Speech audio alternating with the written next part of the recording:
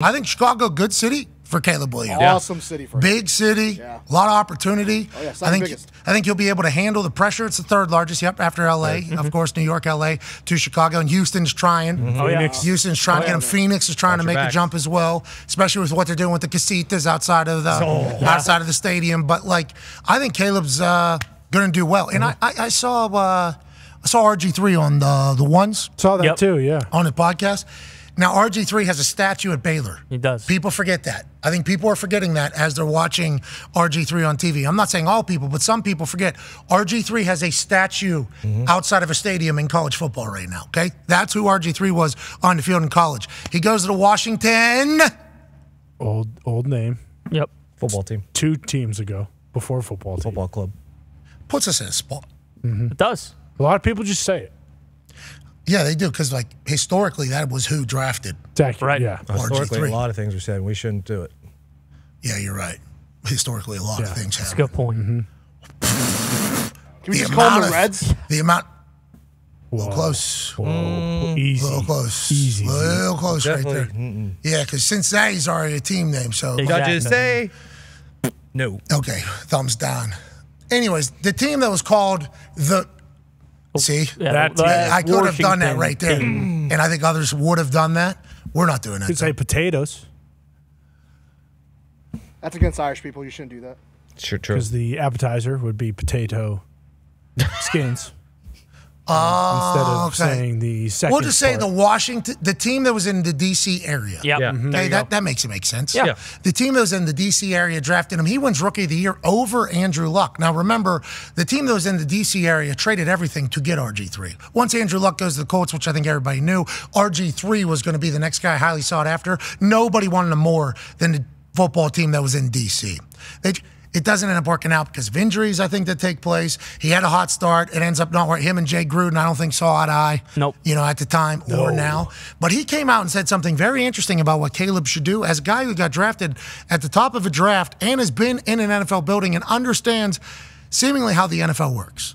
Caleb Williams should pull a Eli Manning and demand that the Chicago Bears do not draft him #1 overall. After everything that's happened with Justin Fields, can Caleb Williams really look at that and say, you know what? This is the organization that has my best interests at heart, and they're going to help develop me into the player that I want to become. Caleb Williams is on record saying that he wants to be legendary. He wants to rewrite history, and he wants to be the best that he can possibly be and win the most games he can possibly win. After the Bears took Justin Fields, the 11th pick in the draft, and turned him into a 6th round pick in the 2025 draft by trading him to the Pittsburgh Steelers, can Caleb Williams really look at that and say, you know what? Yeah, this organization is going to help get me where I want to go. Yeah. I don't think it's saying that. Eli Manning had power in that 2004 draft. And he let the Chargers know, don't draft me. I don't believe in the direction that your organization is going, and I don't want to play there. He refused to play for them, even threatened to sit out an entire season if they drafted him. And they still drafted him. And the look on his face when he's holding up the jersey said everything. So what happened? Eli. The Chargers traded him to the New York Giants for His looks. Phillip Rivers, also a 2004 third-round pick, and then the 1st and 5th round picks in the 2005 NFL draft. What did Eli end up doing? He won 2 Super Bowls for the New York Giants. Had a great career. Point.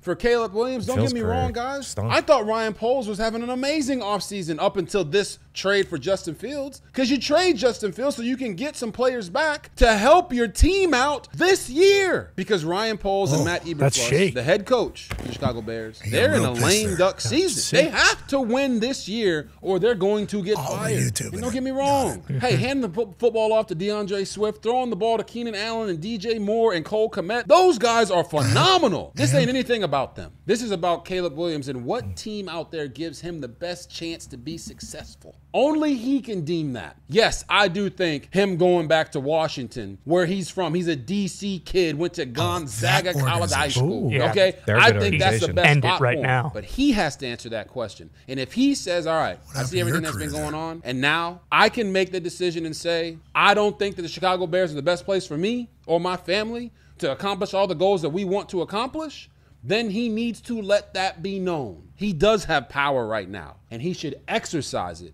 if he feels like Chicago is not where he should be. Okay. All right, RG3. I appreciate that. There was conversations a couple years back about Joe Burrow maybe doing this in Cincinnati. That's right. You know, because Cincinnati's still being voted not that great of a facility, not that great of an operation. You know, that entire thing when it comes to the NFLPA report card. But they got new ownership, new run, new camp, new everything. So they feel like they're a brand new building, and they should be proud. Hey, let's go, Bears. They should be very proud to turn that whole thing around. I assume the Bears are thinking the same thing. Yeah. We got new GM, new president, new coach, new culture. We're getting new players in here. So you can't judge us off of what has happened, you know, historically in the Chicago Bears for the last 20 years, which is you guys suck. Garbage. Trash bag. Yep. Hot. Garbage. It's only up from here, though. Real bad. But it feels like, because it's been so bad over time, inevitably you would think the odds would say you hit on something. Yes. And it feels like Ryan Poles has a vision. Eberflus is a guy who helped with the entire vision, I would assume, because he's a culture setter. When he was here in Indianapolis, everybody loved him. Players loved him. His assistant coaches loved him. Head coach loved him. Irsay loved him. Literally, he was such a great defense coordinator here. He got a head coaching job in the time when they were only hiring offensive head coaches. So I think, like, judging the Chicago Bears strictly off of what has happened over the last 20 years is a little bit rude. But with that being said, RG3 has a much better sense of what could potentially be great for a high draft pick and what cannot be, as opposed to us. But I would just say, saying the Washington Commanders are a franchise that'll be able to take care of them as opposed to the Bears, we all just wonder on what grounds. Yeah. Like, on what grounds are you able to say that? I don't think any of us are 100% sure. No, and obviously Dan Snyder's not there anymore, but, like, what has this new ownership group proved in terms of, like, they know how to be like, we don't know yet. Like, they could, you obviously won't have nearly as much off the field stuff and, like, all that other bullshit that Dan Snyder kind of brought, but, like, we don't know if they're going to be any good. I mean, none of those guys have been in the NFL before, so it just, and also, like, don't you think when you're getting drafted, like Caleb Williams, like, all these guys, and you can call it hubris or whatever you want, like, he believes he can be the guy to turn the Bears around. Well, if you're getting drafted at 1, you're probably going to a place that wasn't fantastic last year. For sure. This year, different, though. Yeah. It's not even their number 1 overall pick. It's somebody else's number 1 overall pick. And at the end of the season, it was like they invested in the defense. Yep. Yeah. They invested in a running back now. They got weapons they've invested in. Yep. It's like that's a perfect place for a rookie quarterback to go, which is why I wonder if this was all just for him to say we need Caleb to be in Washington because his heart. Remember, he was going to buy to Washington with a GoFundMe. That's right. Remember that whole thing was going to happen. Couple $100 million. This is also the first time, too, the head coach and GM actually had their quarterback. Every single time the Bears have had a head coach, it was always from the previous head coach GM. So which, once again, goes back to why RG3 was saying this place is stunk, which So it's a new page. Acknowledge. We acknowledge. Yes. We acknowledge. Of course. Always.